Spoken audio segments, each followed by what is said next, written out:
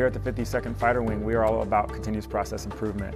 If you look around, you see a lot of excitement, a lot of passion. The innovation mentality is infectious.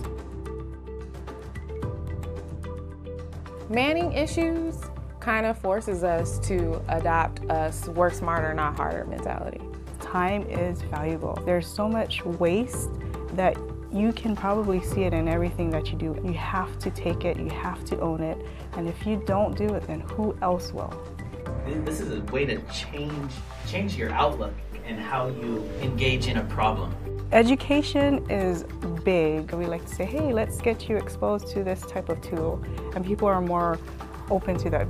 We go in there with the intent to motivate and to inspire the folks, and that we've seen as a catalyst to multiple events across the installation.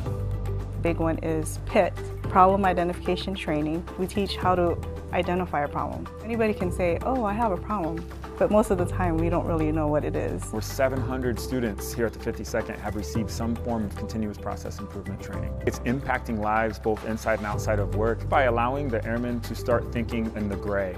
Instead of just black and white, asking the question why appropriately and finding out what's the root cause of our pain.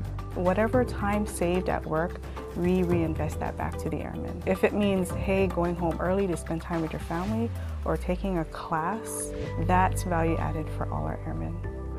Well, I think it's pretty clear how the men and women of Sabre Nation are embracing process improvement. We validated that with saving $18 million and 145,000 man hours in 2016, and that momentum is carried over into 2017.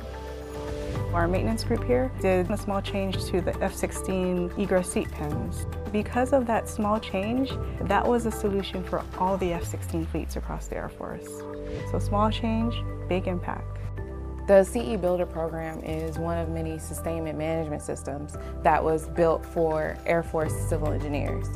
The system captures a snapshot of infrastructure health, and that snapshot allows us to put our money and labor at the right place at the right time.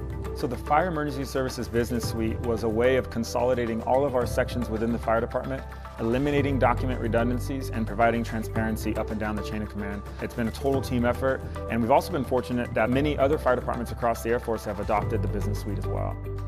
Without leadership involvement, continuous process improvement would be dead.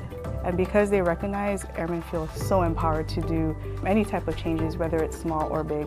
Everyone has a role in the big picture, so once everyone understands their role and we're able to work together, we get optimal results in the mission. Although the 52nd Fighter Wing is amazing, it's also the same exact people that are all over the world. We're all one Air Force, and I think anyone can really get started with process improvement by just looking at their local guidelines and policies and just making sure, hey, are they logical? Do they make sense?